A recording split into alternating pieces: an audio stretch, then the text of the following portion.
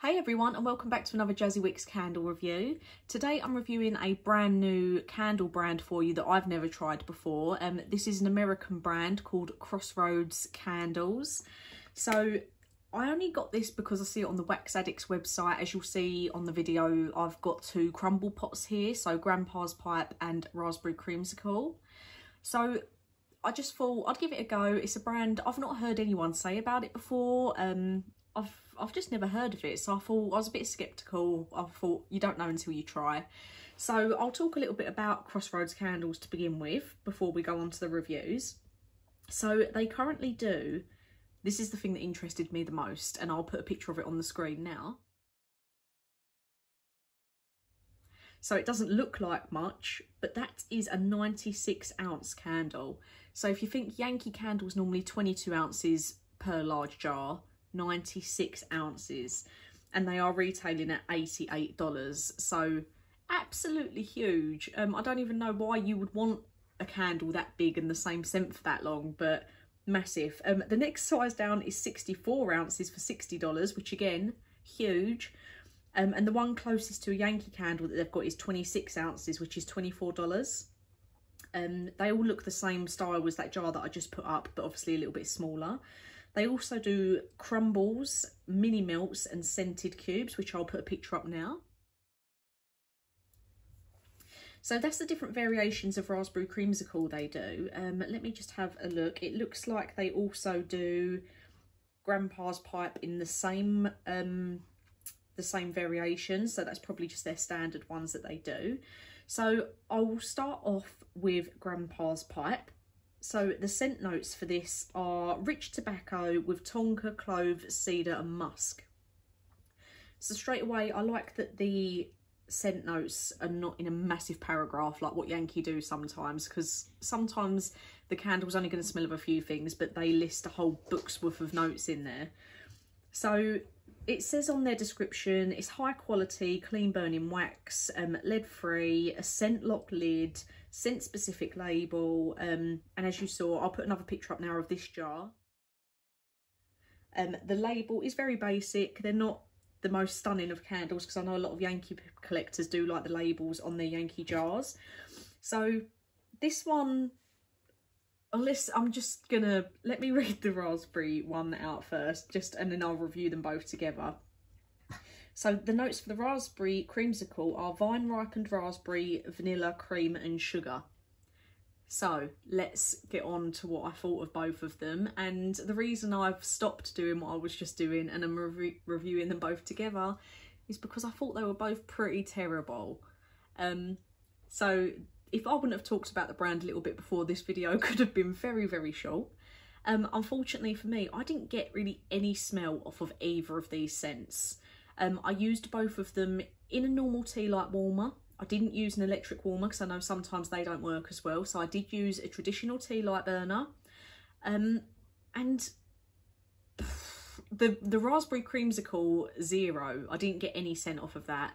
Grandpa's Pipe, maybe a tiny little bit of like the musk tobacco scent, but only enough to maybe say a 2 out of 10 rating, which is terrible. Really did not rate these, and it's really not made me want to get them again. I don't know if maybe if I got the jar format, maybe in the 26 ounces, which would still fit under my lamp, I think, because obviously the 22 ounce Yankee fits under there comfortably. I think if I got the 26 ounces and it could go under my jar, my candle burner, maybe the lamp would make it throw a little bit better, but these two wax crumbles did literally nothing for me. And I'm not gonna lie and say, yeah, they're lovely, they're great, just because other people might think they're good. This is obviously my own opinion. I know sometimes I say candles are really bad and people do seem to get a little bit humpy to say if they don't have the same opinion, but everyone's different.